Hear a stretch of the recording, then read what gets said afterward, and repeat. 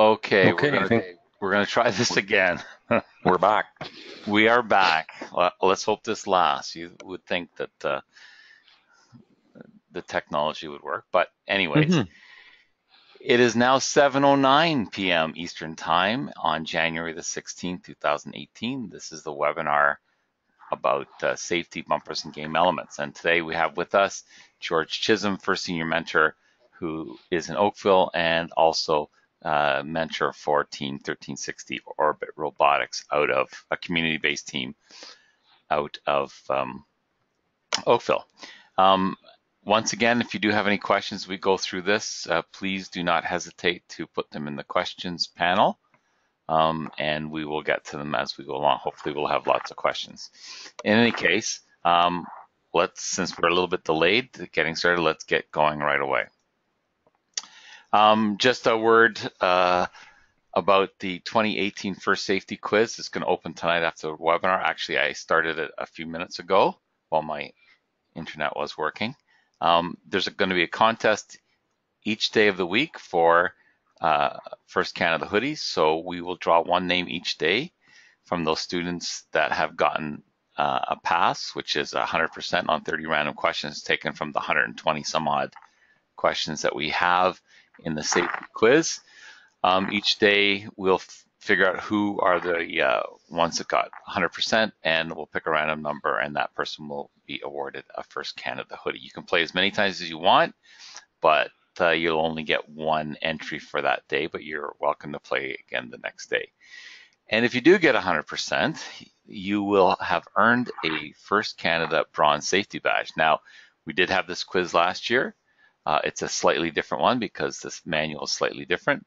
And if you had earned your Bronze Safety Badge last year, you do not need to take the quiz again, but you could, because you could win a hoodie, and you may want to keep your safety skills sharp. In addition to that, we will be releasing information about the Silver Safety Badge, and in order to get to that one, and we'll release what the qualifications are for that, the criteria, you have to have a Bronze Safety Badge. So I will post the link on the First Canada Facebook page right after this webinar tonight. So hopefully you have decided on a perimeter for your robot. And once you do, it is highly recommended that you start on your bumpers. Now, one of the reasons that George is on is that he has there's an interesting story about the very first Calgary, Western Canada regional in 2013 that deals with bumpers. So maybe, George, you can explain what happened in 2013 and why we're having this webinar so that thing doesn't happen at some of the district events, especially for the new teams. Sure. Teams, particularly rookie teams, tend to put off making the bumpers until the last minute because they're concentrating on their robot. And then they sometimes show up at competitions with illegal bumpers. Can't go on the field with illegal bumpers, just not going to happen. So you need to get on these fairly soon and keep an eye on the rules, because rule updates issued by First HQ, because things change from time to time. When we went to the inaugural Calgary event in 2013, I was with my previous team. I took a group of kids, and that was their sole role was to prepare bumpers. There were 3 or 4 veteran teams at the event, and all the rest of the teams were rookies. And my bumper team spent a long time helping teams make bumpers because they just didn't have them. The safety guys were not happy having us in the pit making bumpers. They thought we'd expanded out of our pit area, but we managed to convince them that we were doing it for any team that needed them, and we were able to get all teams on the field to compete, which is everybody's goal. So the key here is read the instructions, bumper instructions, very carefully. They're pretty explicit. Paul's got them up now, or most of them up on screen. And if you have any questions on them, please ask. Yeah, and part of it was that George mentioned to me this morning, because I really haven't had time to read the updates. the second bullet point under bumpers here on the screen says Florida 7.5 inches above the Florida's bumper zone. And I mentioned it was changed by update 1 because it was 7 inches. So essentially what that means is, and we're not going to go through all the rules, but that's one of the reasons why we recommend reading the rules, is that you have to figure out where exactly you want to put your bumpers. Now, there's lots of reasons why you might want them higher or lower. In this game, you have to sort of figure that out. And you can, if you're not a veteran team, you can contact some veteran teams and ask them some questions. They would be happy to help you. And for sure, as you're going to see at the end, you could talk to one of the hubs or the online help desk, and they would give you some information on that too. So we could reach out to your first senior mentor in the area, or any veteran team, any mentor who's done this before would help you. But just to go through a couple of the key points. If you now know your perimeter, these are the perimeter, these are the maxes here that we see in robot rule 03. You can have your perimeter smaller than that and shorter than the 55-inch height. Some teams definitely will do that, I would think. And it's important to note that excludes your bumpers. So often they say, measure them and then with a piece of string or something like that so you can get an idea. But the bumpers go on after that. And you need to read the rules carefully, because one of the rules it talks about is how much outside your perimeter frame. So the perimeter frame is not the bumper. So please keep that in mind. So when you see that term perimeter frame, those are not the bumpers. And certain bolt heads and fasteners and that sort of thing are allowed to stick out past that 33 by 28, but be very careful of that. Personally, I would not design a robot to be 33 inches by 28 inches, because I'd rather be a half an inch under than an eighth of an inch over. So you may want to purposely design to be 32 and a half or something like that by 27 and a half. As I said, better to be a little bit small and a little bit big. And just so you know, if you're a new team, when you go to the event, you're going to get inspected, and one of the inspections is going to be the size of your robot. And if it's too big in any of these dimensions, you cannot compete until it's within those dimensions. And that's not a flexible rule, that's a hard and fast rule. So please make sure that you're reading the rules and that you know that. The other part of it, it doesn't really say it here, it might say later on, but it's certainly in the rules, is you need to have bumpers that either two sets of bumpers, one is blue, one is red, or one set of bumpers where the fabric can be flipped over to be red or blue, depending on which alliance that you're on. And you will be on both alliances during a competition, absolutely, for sure. But regardless of whether it's one set of bumpers or two sets of bumpers, one of the keys is sometimes there's not a lot of time between matches, and the recommendation is that they're easily removable by two people in less than 5 minutes. So the fasteners, I think, that come with the new AndyMark chassis over the last couple of years made that a little bit easier, but you want to make sure that you can do that. And that's why it's important to start on that as soon as you can. So this is a diagram that shows you one of the ways that you could connect, but more importantly, it shows you the configuration inside of the bumper. So you have 3/4 inch plywood, and again, it's recommended to be plywood. Some of the rules, and it explains particle board just isn't strong enough. Inside of that, you have two stacked pool noodles, and it's 2.5 inch nominal. Essentially, if you go and try to find these noodles and you say, oh, it's a little bit under 2.5, that's fine. That's just that particular size. And then that is surrounded, usually they're kept together by duct tape before you put the fabric around, but then there's fabric, a cloth covering. Yeah, the rules used to be... Yeah. The rules used to be really explicit. No tape was involved, but sometimes, yeah. The problem is you can't compress them to be, like if you put tape on it, it's just there to hold them while you wrap the stuff, and it's not there to compress them, because that would be an issue. And because there are multiple kinds of pool noodles, you have a choice. Canada, it can be a little bit hard to find pool noodles at this time of the year. But regardless, whether they're round or petal shaped or hex shaped, you can use them. They can be hollow or not hollow, but you cannot mix. You can't have round on one side, petal on another side, hex on another side. They have to be all of the same. And you can't mix ones with a hole without a hole. Yeah. The reason being is that they don't want you having bumpers that are softer on the top half than on the bottom half. So if a robot smacked into you, having variable density bumpers might encourage that robot that smacks into you to flip. That's the reasoning behind it. Right. And then to go back up, as I started with the last bullet point, one of the keys is that they can't weigh more than 20 pounds. Now it would be hard to make them more than 20 pounds, I think. They just don't weigh that much, those combinations. Well, some people feel that traction is equal, or weight is equal to traction, or relates strongly to traction. So nothing says that angle, the optional angle on the top, has to be aluminum. Right. If you really wanted to, you could use steel, which gives you more weight, but you're getting kind of picky there. Yeah.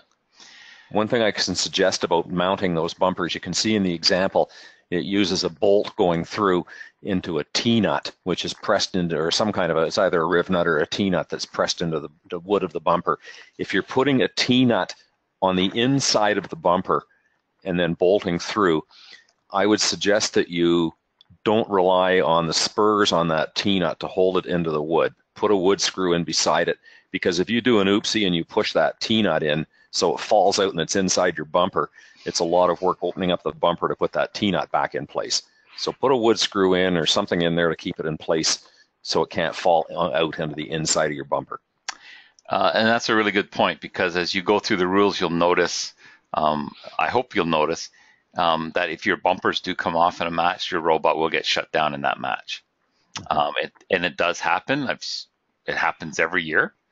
And of course, part of what you're going to do between matches is check your connections to make sure that they're solid. Mm-hmm. And that might be why it's a good idea to have the same person or same two people looking after that, so they can make sure mm-hmm. that it's done exactly the same way. In terms of the weight, the 20 pounds weight, it should be mentioned that when you have to bag and tag your robot, you do not have to put the bumpers in the bag. But they don't count as part of your 120 pounds for your robot. So the weight limitation the last couple of years has been 120 pounds, but that's excluding the bumpers and excluding the battery. So, you want to keep that in mind. And the last point there is you have to have numbers on all four sides that it's recognizable, and they don't have to be white. They don't have to be in a particular font. The year we didn't have bumpers, they could actually be a piece of paper, an 8.5 by 11 sheet of paper, and then they didn't have to be white, but they have to be white, or if you have a specific color you're doing, they have to have a white outline around the number. So you need to check the rules to make sure that that's clear. To go back to Paul's previous slide, you can see that bumpers don't have to be continuous all the way around the robot. You can have gaps. If you have a gap, let's say on the front of your robot, you're not supposed to put the full number on each side. You can put, as an example, 13 on one side of it and 60 on the other side. They just don't really want to avoid confusion in any way possible. But check over the diagrams. They're really explicit. You can see that they talk about the distances measured from the corner of the robot. If you have bolt heads that are going to interfere with secure mounting of your bumpers, you may want to just drill a large hole partway into the plywood that sits over that bolt head, so that it makes them easier to secure. Yeah, and sometimes that takes a little bit more planning. It's a little bit easier to do that when you're not rushed to get it done. We did have one quick question about, maybe you've seen this, George. I've never seen this. What happens if your bumpers get destroyed during a match? I've never seen them get destroyed. I've seen them come off, come apart, but I've seen them get torn. yeah. In which case, what they'll probably do is they will stick a piece of the appropriate colored gaffer tape or something like that over them. We haven't got to the material, the bumper fabric yet. I think that's just coming up, isn't it, Paul? Well, it is. It's the last part here. So the bumper fabric is, you don't have to have this fabric, but it's a rugged fabric, and that material is available through Studica. It's a Andy Mark product. Nice part about it is it's in a long enough length that you can use it easily, and there's a minimum of cutting to get it to be the right height. The length is another issue, but that's going to depend on if you have that large gap, like George said. So there are some issues with that. You can also get bumper material. I bought it many times from a company called J. Ennis. They're a Canadian company, and they will ship to you, and it comes in a big piece. If you buy some, it'll last you a long time. And it's jennisfabrics.com.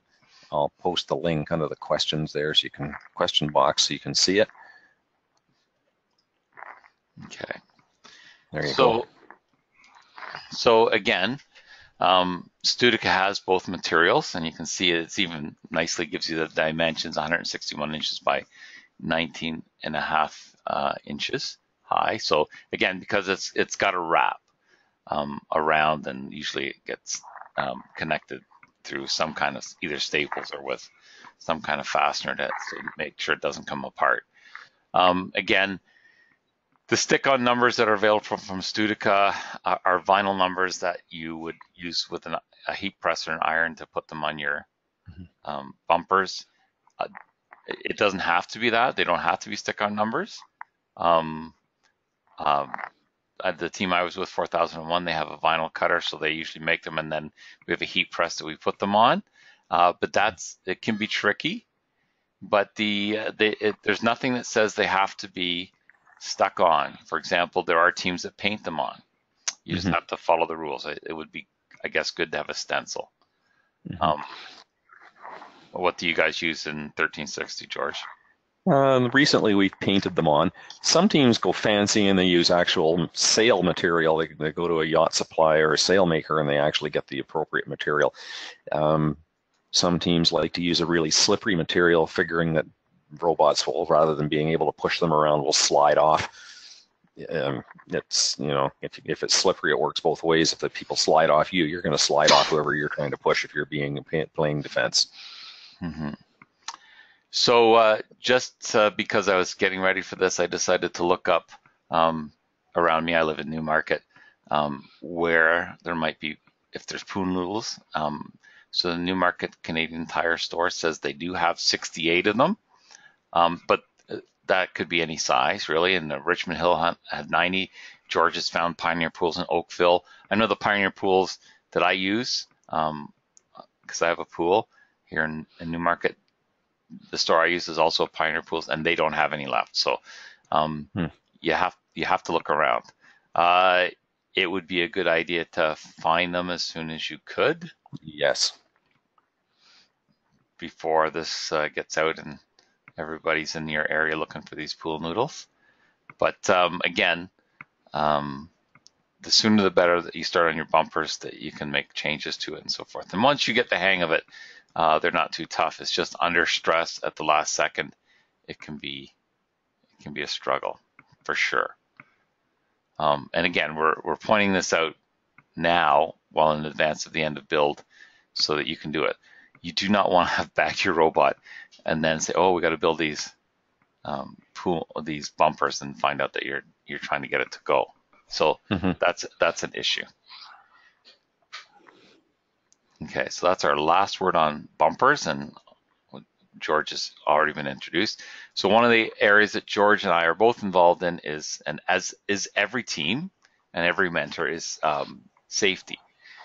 So 2 years ago, we started this safety badge program. It was actually started by teams 1241 and 1285 out of Rick Hansen School, and somehow it has evolved that I've taken it over. And there's a picture of the badge. And so there is a bronze. There will be a silver this year.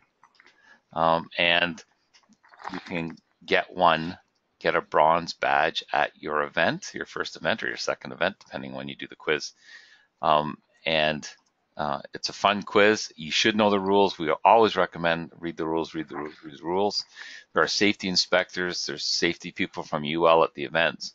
And there's all sorts of important details about safety. Many of them are in there. There's in the quiz. It doesn't cover every question. And even when you do the questions, you're only going to get 30 random questions out of the 120 some odd questions that I've put in there. I think they're all correct. I've checked and double checked, but I'm getting kind of elderly, so I might have missed something. So if you do see one that's wrong, please don't hesitate to contact me. I will not be offended as long as you're pointing it out in a graciously professional way. Maybe, George, you can talk a little bit about the safety aspect of in your own shop and then at the events as well. Sure. We have a team safety captain who's responsible for it, and because we have our own shop and it's a community team, we're responsible for our own safety. No one from a board office is going to be coming in. We insist that every student member have Green Shield safety footwear to be in the shop area. We gave them a few days to get it, so as of last night, they don't have it. They're not coming in the shop. We also use a safety passport program system where we have one made up and it lists all the machines that they might have use of in the shop. And it has two levels. It has exposure and proficiency. The exposure level, once you teach a lesson on a machine, they put down the date beside that. They initial it, you initial it, and so that everybody knows that they've been taught how to safely use that machine. Once they're ready to use the machine, then they come and find a qualified instructor. And there are very few, we're limited to the number of people that can sign off. I'm going to quiz them on the rules on the machine, make sure they know how to operate it safely. I'm going to watch them use it, and then we both initial off that they've achieved proficiency on that machine, which is then their license to use the machine. I would have a separate one for when I was with the school-based team, we had a separate binder for them, even though they use them in the shop classes as well. Just better to have it. The safety judges love to see it. And it's pretty easy to maintain. And also, if there is an accident in your shop and someone is hurt, then first of all, our insurance company is very happy to know that we have this in place so that we have some proof that we have safely instructed those kids how to use the machine. If they happen to cut themselves, it happens, then we can, well, yes, we did teach him how to use it, but he chose to stick his finger into the blade anyway. There's some coverage there. So you may want to consider doing that. Again, we're all responsible for each other's safety. Every students and everybody, and no one should be afraid to speak up if they see something happening that is unsafe, both in your shop or at a competition. There are lots of people that don't work terribly safely. One of the big issues you see is people standing on furniture to put things in the pit, and safety guys don't like seeing that. No, and we have, just as a aside, I was at the FLL East event this weekend and selling swag as I always do. And they don't really use any tools, obviously, but there was one man, I mean, it was cold. This is Ontario in January, who was wearing sandals with no socks. And I was cold just looking at him. That is fine for FLL, but you cannot get into the pits or into someone's pit with open-toed shoes, for example. That's one of the rules. And shorts are strongly discouraged. Yeah, and if you're there, it's your responsibility to point it out. Everybody's responsibility. There's lots of rules about that, as you will see. And of course, I would say part of what I've noticed that needs to be cleaned up is load in and load out, and how teams are sometimes not as safe as they need to be. And again, it may not be your team, but that doesn't mean, it may be a rookie team, it may not even be a rookie team, but it may be a new student to that team, to that veteran team, and it needs to be pointed out. And of course, one of the key rules in the safety manual is that mentors need to be examples of good safe practices. So that's something to keep in mind as well. There are safety awards at the events, which you can look at online, and in the safety manual it gives you some more information about that. Mm-hmm. Now, So, Paul, there's just been update number 3 has just come out, and there's a change to the bumper rules. Right now it says must consist of Arabic numerals at least 4 inches tall, at least ½ inch in stroke width, and maybe either white in color or outlined in white with a minimum of 1/16 inch outline. So they have to be Arabic numerals. so in case you don't know, that's the general numeral system that we use. So they can't be Roman numerals, for example, I think is what they might be talking about. So, yeah. I'm not sure why that would ever have been said before, but I'm sure someone has asked about it, and that's why it's been pointed out. Mm-hmm. Well, that's good to know. So keep reading the rules and keep reading the updates. The last thing we wanted to talk about today is field elements. We had a call last night that George and I were on, I believe, with Frank Merrick, who was the designer of the game, who leads the game design. And one of the questions one of the other first senior mentors asked about or pointed out was these things are enormous, and it's very difficult and very expensive to build them out of wood, and there has to be perhaps an easier way to do that, and so forth. But I've listed on the side here on the left some of the things that you could build. I did a lot of this with the Team 4001 last week, but one of the ones I didn't build was the portal because, in my opinion, the exchange had some of the similarities, and based on what the team is planning to do with their robot, they just felt that it wasn't something that they would need necessarily, that they could probably use the exchange as a replacement for that. But I guess the key element, the key question there, George, is the first one: why build field elements? Well, if you're Theory's a nice place. I'd like to visit it sometime. Just because your robot, you think it can reach up to a height to put something on, as an example, a scale, you're going to want to test that, and you're going to want to practice it. Not very many rookie teams have the facilities or the strengths to be able to build 2 robots. Most veteran teams, I would say now, build a second robot that they use to practice with. And also to make modifications with, so that they can put them on the robot at competition or in the unbagged time before a competition.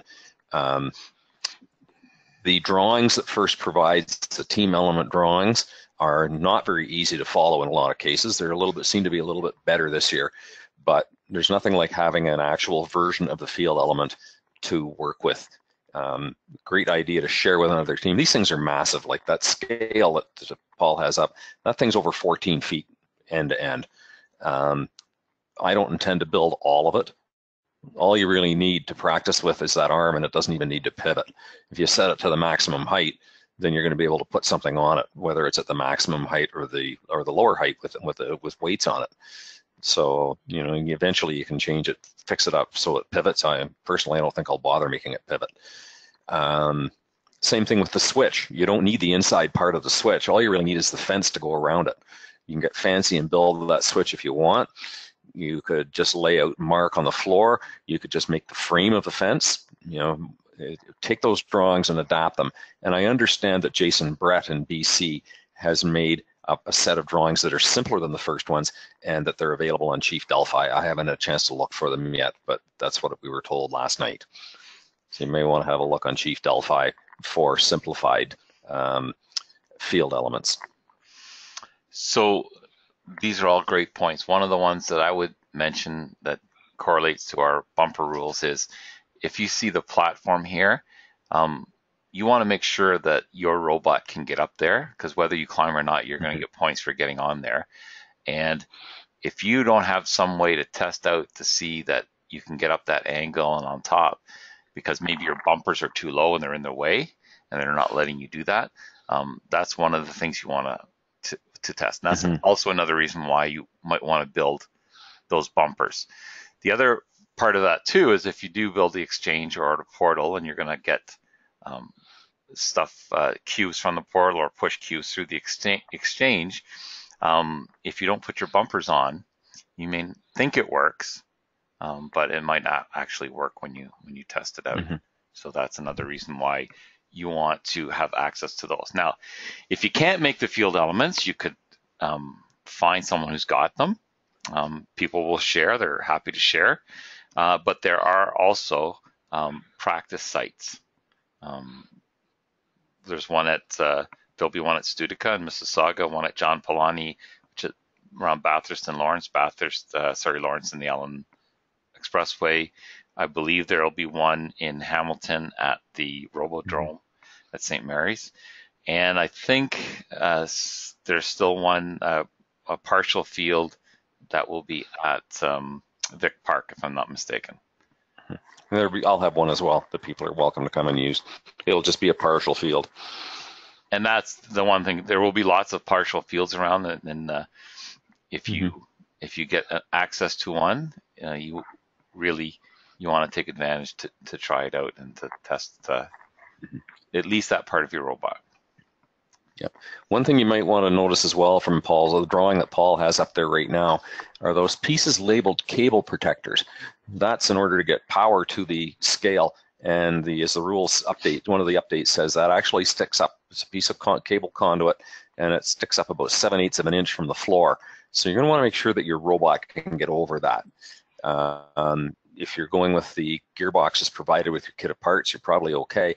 But if you go with something like the EV03 and you go with small wheels, it'd be really embarrassing to get hung up on that cable protector. All really good points. And just it will be Velcroed to the carpet. Yeah.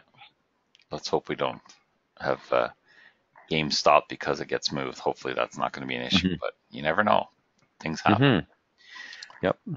So one of the points I would make, the last point we're going to make tonight before we go, is that there is lots of support available. There are lots of people who are brighter than, well, at least me. George is pretty sharp. That can help you out and would be happy to help you out. And one of the best is the online help desk that's run by Team 1114 Symbotics from St. Catharines, from Governor Simcoe High School. And they'll be happy to help you, as will virtually any veteran team that you talk to. I've never heard of one that wasn't. There's also the hubs, and all of this information is on the First Robotics Canada website. You can see it right there, firstroboticscanada.org, and the hubs and online help desk is on the same. You're welcome to get help, and you can certainly contact us, and we would be happy to help you if we know the answer, like in George's case, or in my case, find someone else that can help you that actually knows the answer to the question. Don't be afraid to ask. That's why we're here.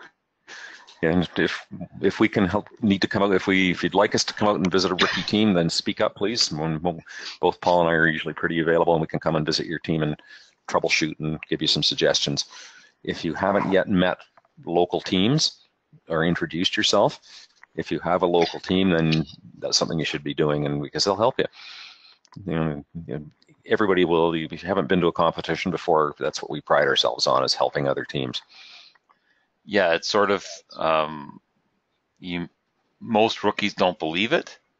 We keep saying it, but it's the gospel truth that people will help you, but they need to know that you need help. I sent a touching base email out a couple of days ago to rookie teams in Ontario and Saskatchewan, and by 2 days later, I had 38 emails back and forth with questions that they hadn't asked. And I think sometimes it's because they think someone's too busy to answer their questions. But trust me, more teams are now setting up one of their students as a person to do that. I know there's one at 4001. I know there's one at 2013, the Cybergnomes, who are there, and part of their job is to connect with teams and provide them with some resources if they have some questions.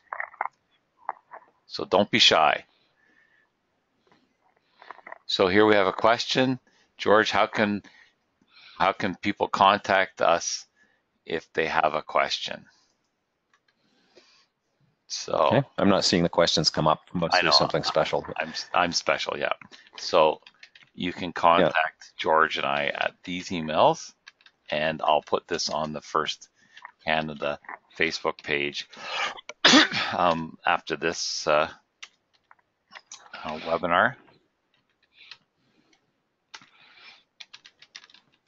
But we all have They can that. phone me as well.